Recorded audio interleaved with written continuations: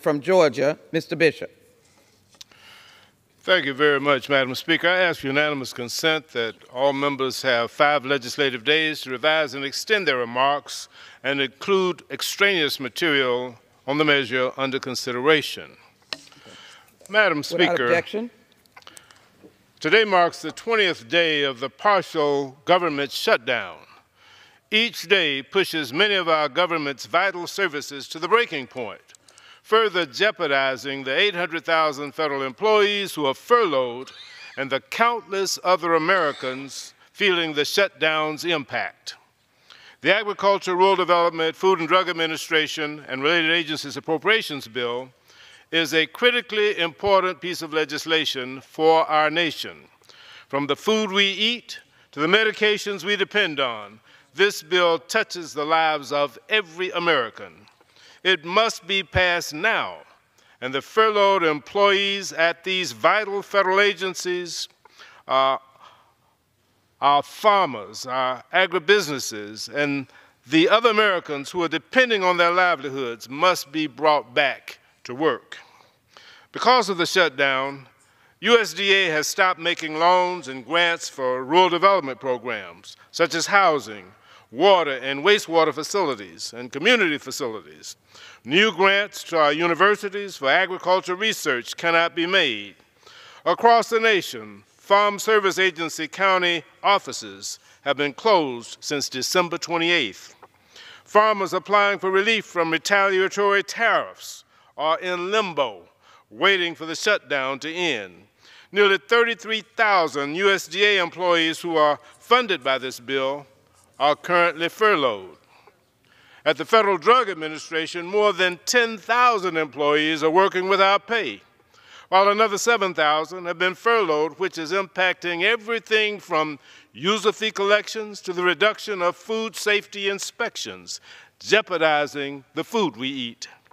According to USDA, nearly 9,000 people are working without pay to inspect our meat, poultry, and our egg products.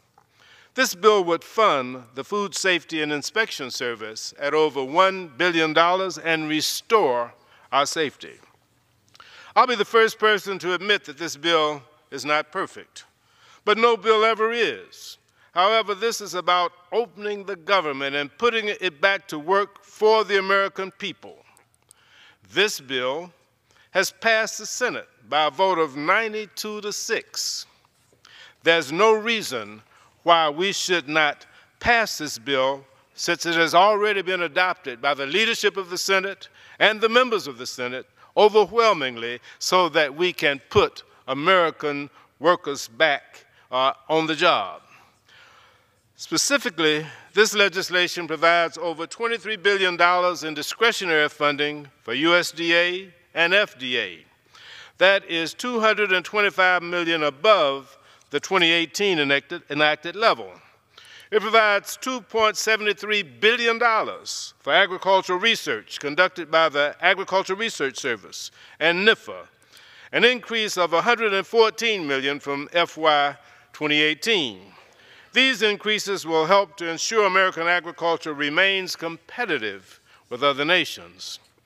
The Farm Service Agency, whose county offices shuttered on December 28th, is funded at $1.6 billion. In my district, all of the USDA farm county offices are now closed. These offices are the primary line of communication for our farmers and our ranchers by providing critical data, processing loans, and answering questions. Without this assistance and information, they are left in the dark when it comes to planning for next year's harvest. Peanut sellers and cotton growers who suffered from the recent Hurricane Michael,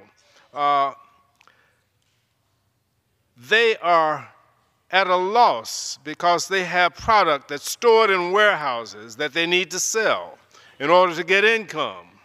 But they can't get those sales accomplished without okay from the Farm Service Agency.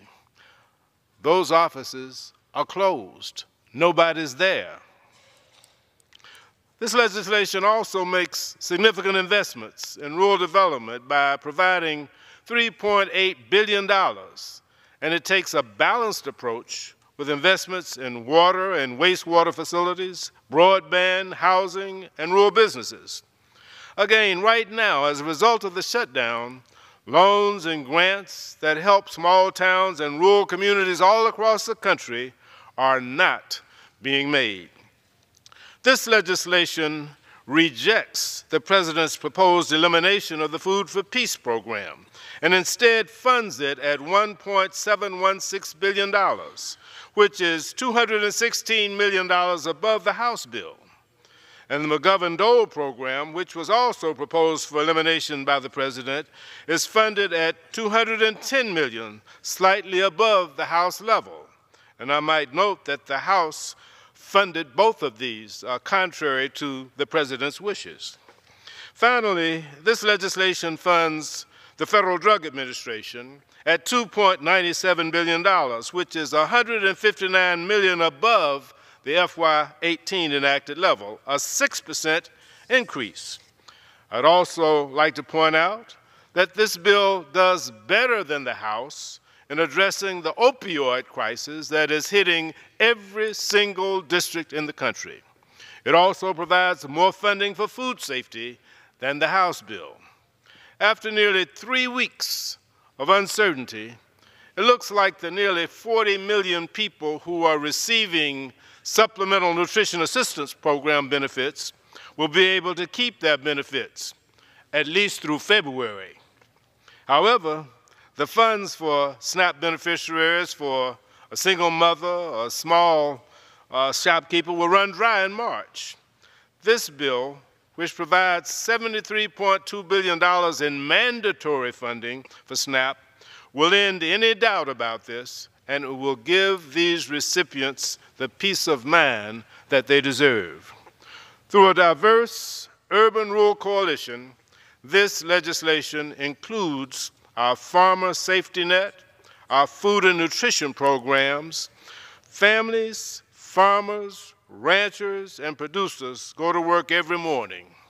So should their government, and I urge my colleagues to support this bill. I reserve the balance of my time. The gentleman reserves the balance of his time. The chair now recognizes the gentleman from Alabama, Mr. Adderholt.